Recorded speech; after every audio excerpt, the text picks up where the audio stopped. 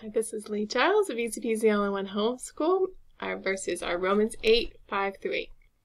For those who live according to the flesh set their minds on the things of the flesh, but those who live according to the Spirit set their minds on the things of the Spirit. For to set the mind on the flesh is death, but to set the mind on the Spirit is life and peace. For the mind that is set on the flesh is hostile to God, for it does not submit to God's law. Indeed, it cannot.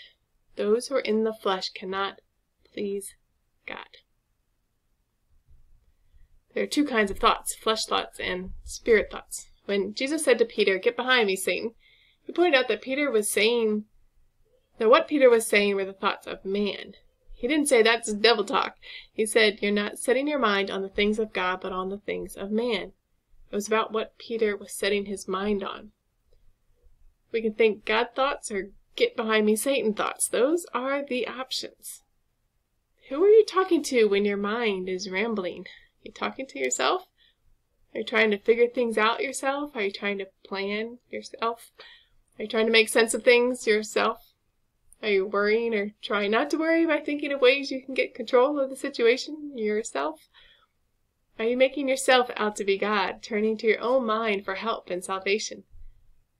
Are you grumbling and complaining and arguing and plotting as if God were not good and in control? We have to get control of our thoughts. We need to stop talking to ourselves and start talking to God.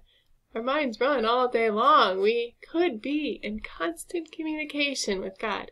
We could be turning to Him all day long in fellowship instead of driving ourselves crazy, playing things over in our minds. We need to take every thought captive and turn them into opportunities for prayer and thanksgiving. Turn them into God thoughts. That's where we find life and peace.